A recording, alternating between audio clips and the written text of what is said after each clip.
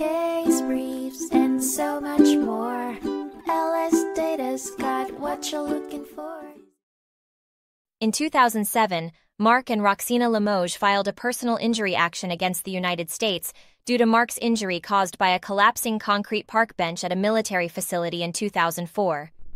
However, the Lemoge failed to serve the government within the required 120-day period, resulting in the case being dismissed in October of that year. The couple then filed a motion to set aside the dismissal and extend the deadline, but the district court denied it, prompting them to appeal.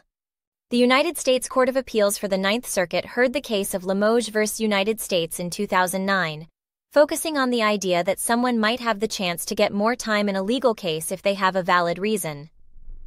The appellate court found that the district court had failed to properly consider all factors in the Pioneer Standard and had only considered one, leading to the Lemoge being time-barred from refiling their lawsuit.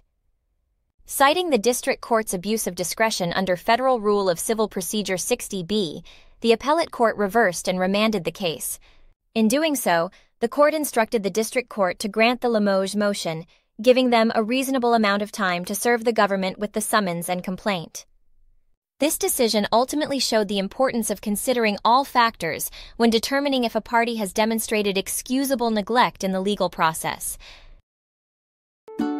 Case briefs, and so much more.